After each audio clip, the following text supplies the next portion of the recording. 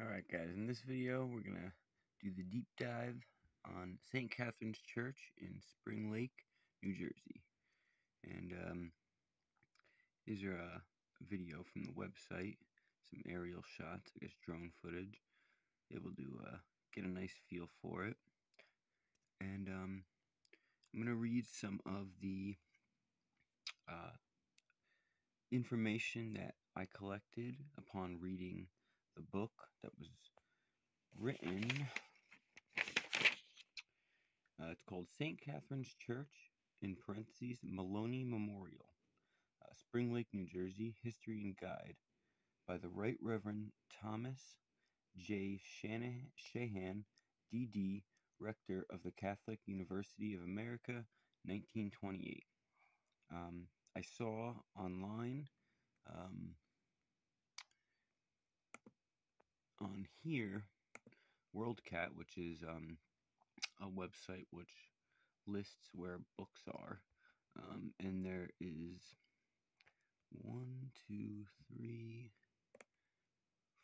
5 different books on St. Catherine's Church in Spring Lake, New Jersey. So this was the book I read, 1928. But I also gathered information from this book, St. Catherine's Church, and Ballingarry, the 1903 book by Horace Trumbauer. And that one I got at the Spring Lake Historical Society. I had access to that. But, I actually found a 6th book about it. I'll show you. So I thought that was interesting that there was 5 books on it, and let's take a look at some of that information again. The church is entirely the creation of a Catholic layman. In the depths of his sorrow for the loss of a beloved young daughter, he found a pearl of great price. The inspiration to raise in God's honor temples at Catholic architecture. He had a deep Celtic faith. These are just random sentences I collected, or paragraphs. Spring Lake derives its name from the charming lake formed by numerous springs of fresh water.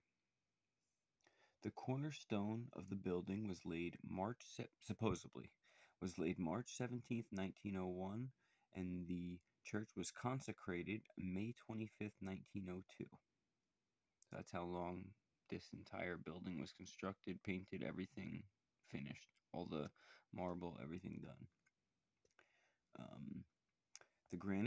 It has a granite foundation. It has walls of grayish brick, limestone. I never really seen this word. Pilasters, finely covered capitals, and it's built on an attractive mound.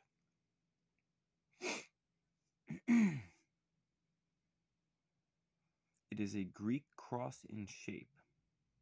It has a massive octagonal dome roofed with copper.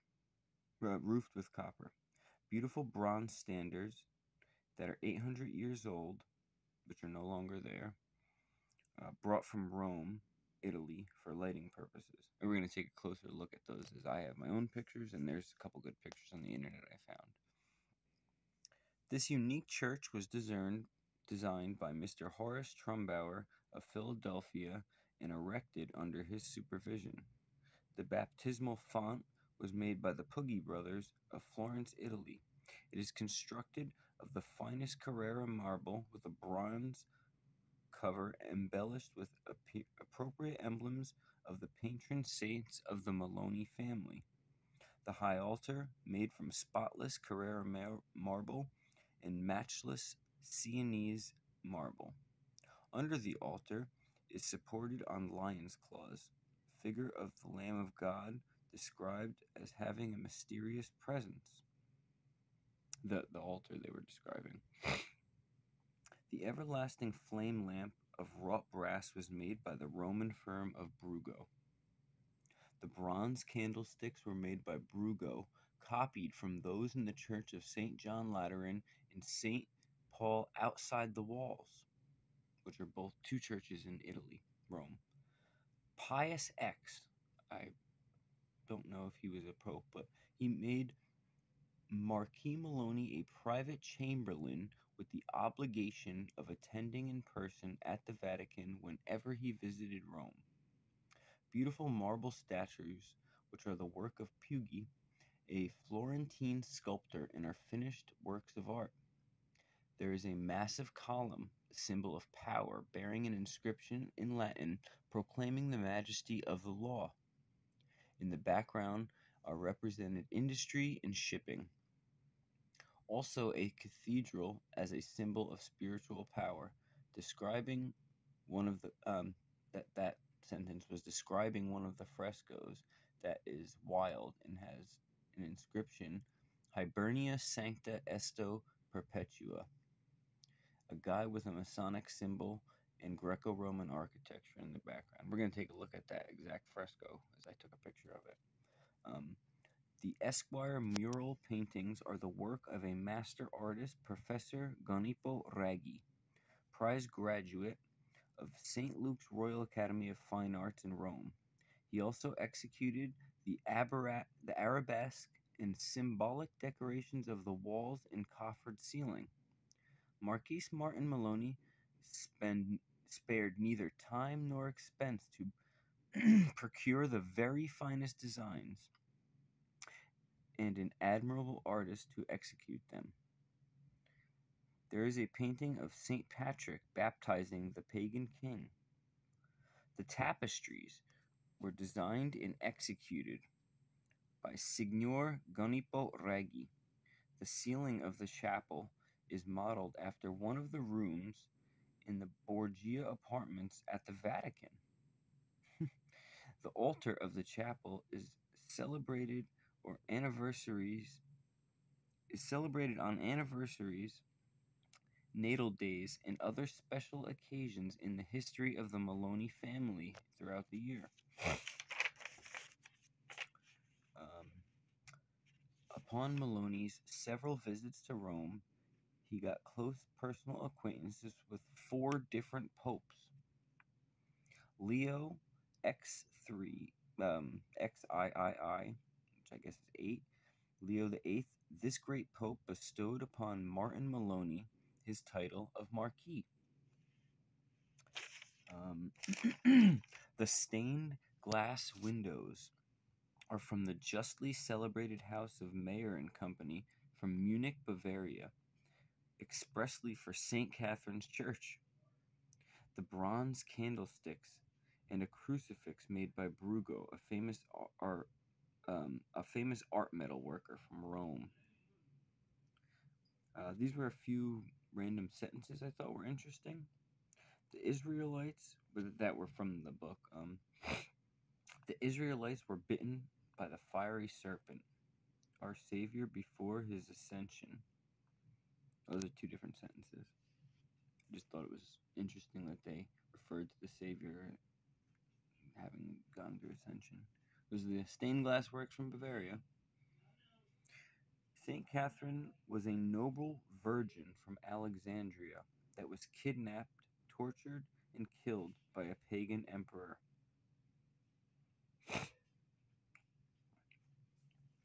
Pope Sylvester was among the first organ builders. He built a hydraulic organ by the early 11th century. There was the sentence that says Sacred Portals of St. Catherine's. The organ at St. Catherine's was built by H.S. Haskell of Philadelphia. I didn't look into him, but I did look into the architect, and there really wasn't too much information on him.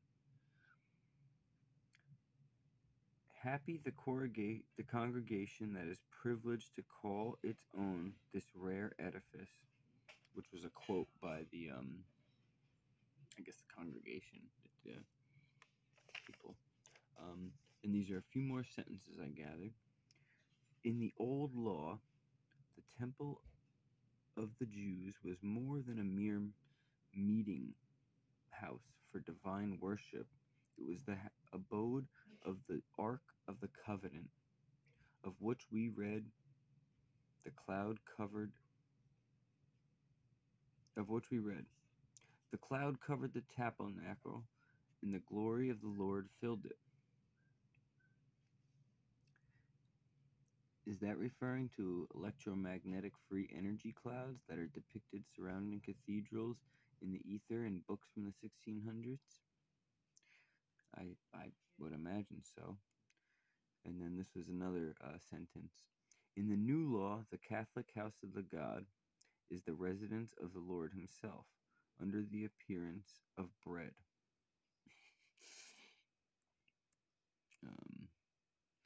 So let's take a look at some pictures I got here. So the first anomaly I want to note is, all right, so let's address the elephant in the room, the bronze standards lighting. So here's a picture of them. Here's one of them. They are freaking awesome. As you could tell, insanely intricate. Every little square inch of them. We got rams, cranes. I said lions, but I believe those are griffins. Upon looking again, sunflowers and tons of symbols, beads. So these are apparently 800 years old and brought in from Rome. The first thing I think is, wow, that means they had lighting 800 years old. Because there's nothing else this could have been designed for. They didn't just modify it to hold lights. I mean, this is always designed to be a lighting purpose. Now, here is a postcard. Now, this is on eBay.com. This is a postcard from 1901. It's the earliest picture that I can get. And as you can see, those beautiful bronze things that are described in the book as being 800 years old and brought from Rome for lighting purposes are not there. And then it is just a black wrought iron lighting purpose. Does appear to be lit at even at that moment. It looks in the daytime. I will note it does look new. Not new. Okay, the dome roof has a clear aging and fatima. There maybe even the roof up here and other parts of this banister area. Most of this outside appears new and clean, and I believe that it is newly facaded. These are not bricks. As I showed you in my previous video, it's just like cement with lines cut into it to appear to look like bricks. The trees are small, so that would possibly indicate that the ground was recently cleared. And it is on a mound, and it is, we had discussed all that already. But the first thing is that those lighting standards aren't there. And then we got a picture from 1920. It says circa 1911. But either way, they're not there, the bronze lighting standards. And then there is one of them that is from 1920. That's what I'm getting confused with.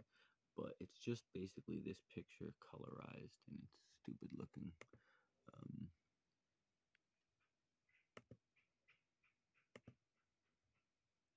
Just better pictures of the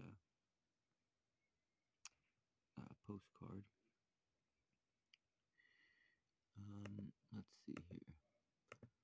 So when I was at the Historical Society, I kind of hinted to the woman that maybe this building could have always been there. If there's, because first thing I asked her was, do you have any construction photos of this building? She said, no, in her 6 years of working there, she's never seen any. She'll take a look.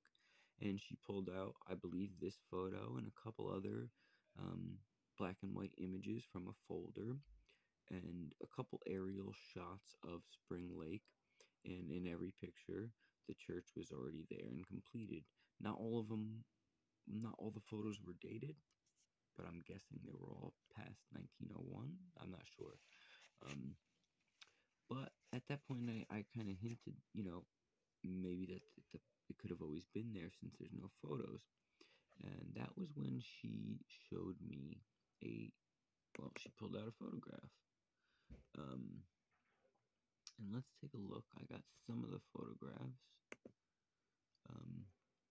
So here's an interesting picture from one of the books. It's an event that was going on in 1955.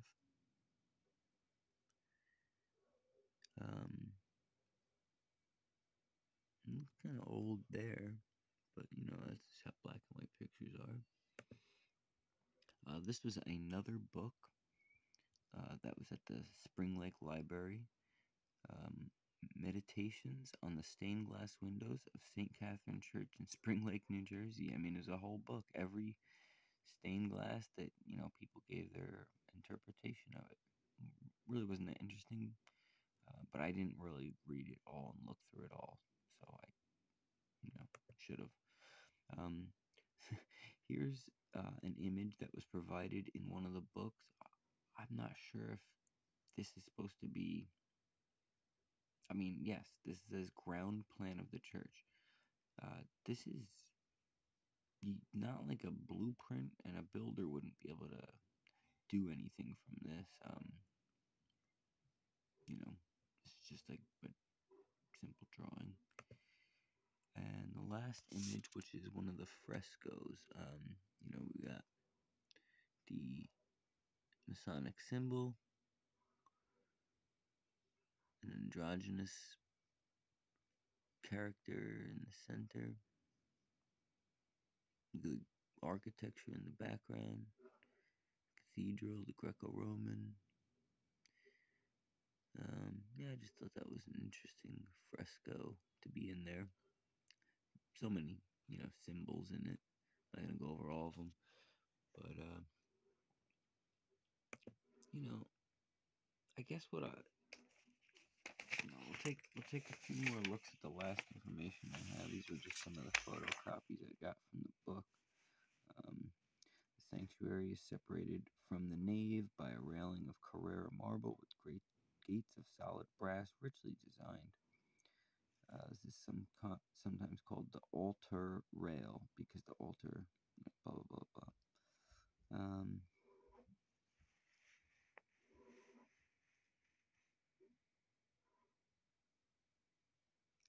Some rare, some weird stuff. A lot of stuff about Catholic and Celtic, as he was very Celtic, they claimed in the book. They got a portrait of Leo VIII and a couple other of his friends.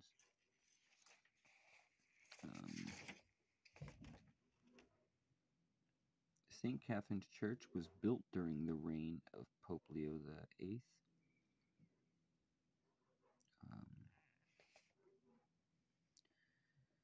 Gentle figure of Benedict XV. I'm not good at Roman numerals, sorry.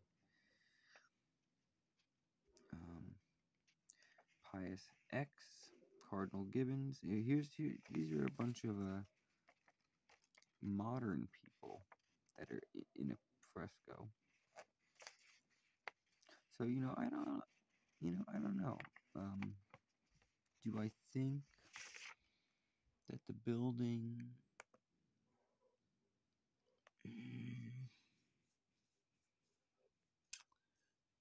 It's tough. I believe. All right. Here's my verdict. Okay. I'd have to say that since there is no mention of red bricks in the narrative or in the details contained in any of the books or any other of the information available to me. Yet we see red bricks where dirt has eroded slightly to reveal the true materials that the building is constructed from. So, I mean, that's big in my opinion. The fact that there's no mention of red bricks, yet we see them. And sorry, this is the only way I was able to do this. My old school camera, I plugged it into my TV. We're going to take a look at some of these pictures I took a few months back of St. Catherine's when the bronze standards were still there.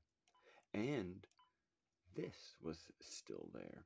They have since, as you can see in my first video, this area has been tarred, and actually the dirt was dug out, and they tarred this and then cemented on the bottom underneath. But there's still red brick and other parts that you can see.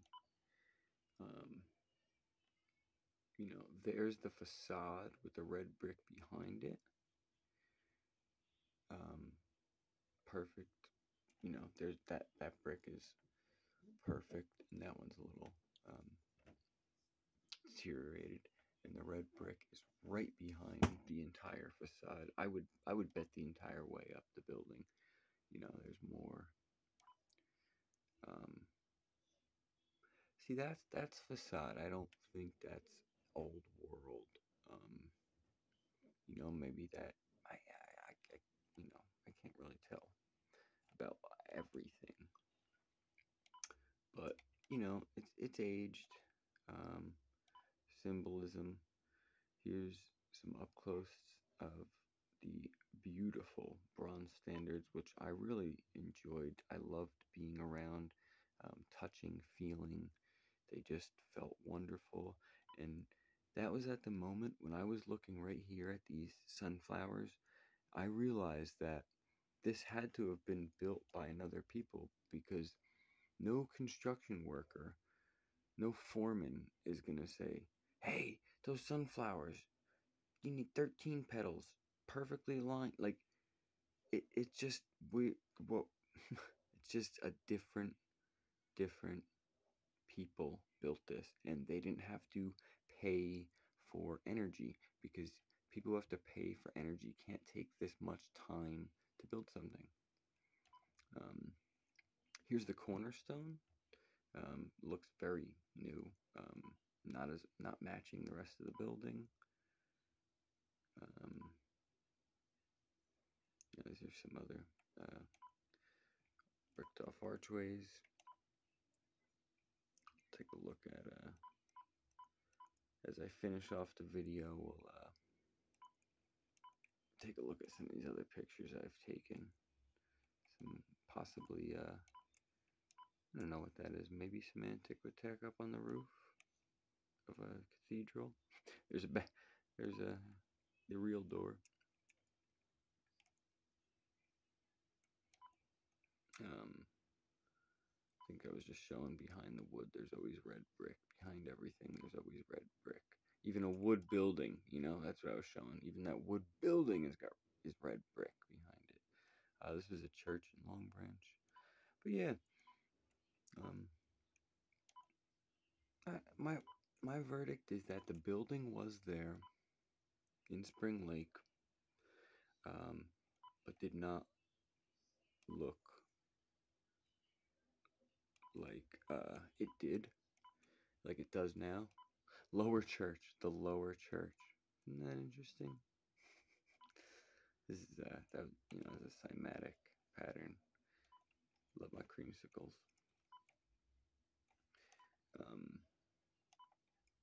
But yeah. So all in all, I'd say they're hiding something because they don't mention the red brick. I don't think they put all that effort into it, and if they did, then Maloney is a very connected individual with tons of masonry rank and tons of, he went to the Vatican every time he was in Italy. And so, I believe he did have some connections and he probably did get some fantastic stuff. Um, one question is, how were they getting this stuff over? I guess in 1901 they did have some transportation besides horse and buggy. Um, and they could have done some of this stuff. But then again, we're not looking at the original church. This was also restored in 1990s, and I don't know what that really means or what they really did in the restoration. But I know they did change quite a bit. But yeah, I hope you guys enjoyed. It's got a lot of. I guess in the end, I wasn't able to prove anything because it does have more questions than answers. You know, I mean, I don't know if this building is astrologically aligned. I am gonna try to go there on either the equinox or solstice or some other day and see if I notice anything. Oh, look, there's the bronze standard. They talk a lot about that in that build. And that room is just tremendous. The baptismal font. I'm sorry, I meant to say a lot of inscriptions. Look at the ceiling. I mean, what is the point of that? I would imagine the organ, it does have healing power. It's an interesting story, and hope you guys enjoyed my journey. And I'll definitely be doing more deep dives on local buildings. Yeah, look at that. It's got mud flooded bits. It's got red brick. So no, I don't believe they constructed the building in 1901 from and then finished it in 1902. Nope, I don't. Um, I don't know how long they were fixing it up. Probably a while. And who knows how we're gonna find that information. But next time I go to this building, I'm gonna try to get into the dome. So that's gonna be the big thing because it's right now it's open and under construction, and I think I can get in there. So you'll see another video of this church, and I'll see you guys in the next video. Thanks for watching. We'll see you next time.